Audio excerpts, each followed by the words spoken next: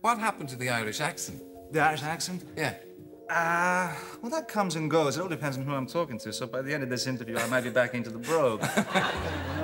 But would you have had to change to a slightly recognizable American accent to work in Remington Steele? Well, actually, when I was working here, people thought I was mid-Atlantic anyway. So I was halfway there.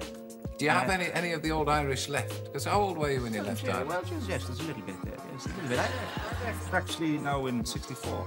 I left. It's coming back. It's coming back. I left a bit cod, as they would say, but I left in '64. Do you remember any of the old Irish, any of the Gaelic? Do you remember your name in Irish? No, I don't. No, I just about remembered in English.